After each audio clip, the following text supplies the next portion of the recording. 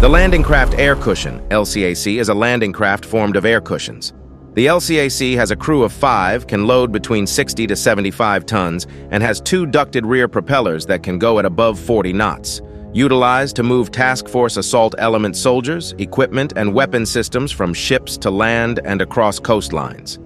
The LCAC can launch amphibious assaults up to 50 nautical miles offshore from a position above the horizon.